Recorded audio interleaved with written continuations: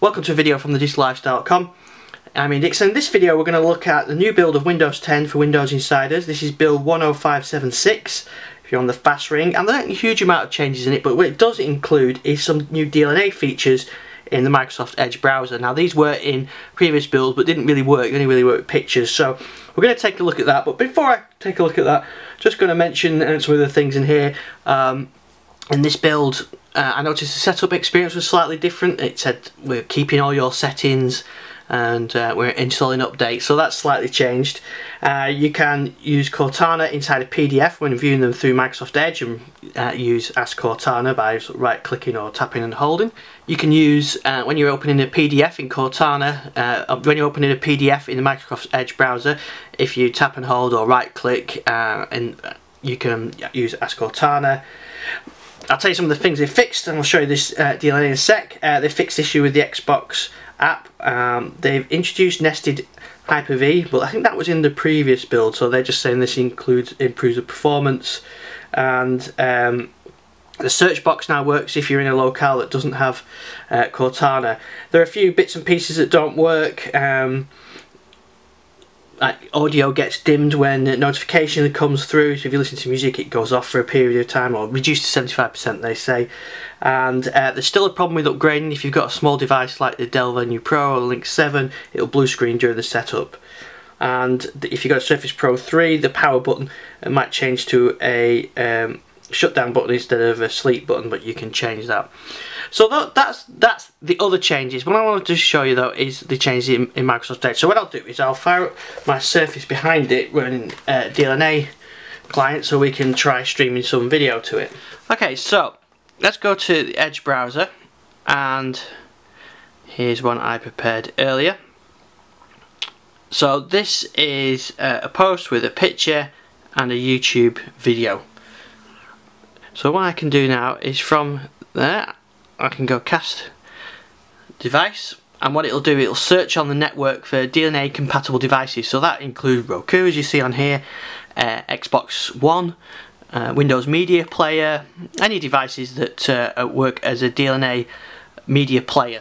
Right, so I've clicked cast and it's now showing me the devices available on my network. So I'm going to use the Surface Pro 3, the device behind it here.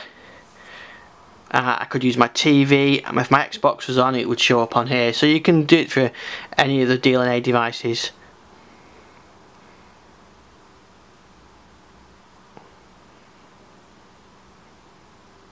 So there's the picture now showing that was on here, and you can actually select different pictures as well. You kind of have to hover over them, which is really hard to do with the keyboard. But the main thing you can do is you can play videos. So I should be able to tap on a video and play that, and it should play through the Surface. So just find it from the YouTube, and you can see it's playing there quite well actually. So it's nice and smooth. You see here the update went through. So just gone through for YouTube, and the video actually plays better directly on YouTube. It perhaps the casting understands the APIs better.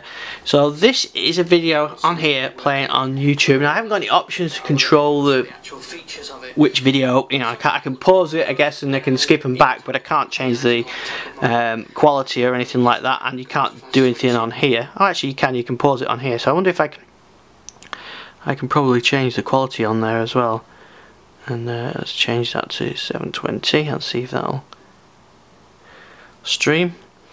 Yeah, that's streaming now. So in high quality.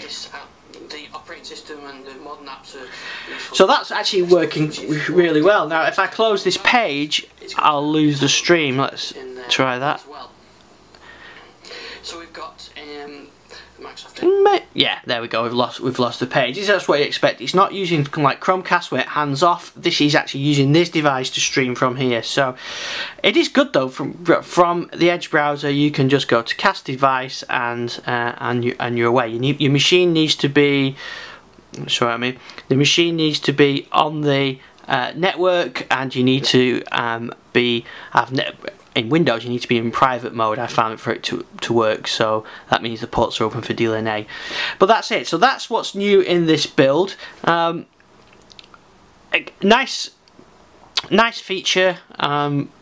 I think it needs to be a little bit more robust. I found it a little bit hit and miss and a bit slow on the discovery, but that's looking good. So that's the new build of Windows 10 for Windows Insiders. There's a new phone build as well, which I've recorded a video. You'll see that on our YouTube channel as well, and you'll see more on thedigital lifestyle.com.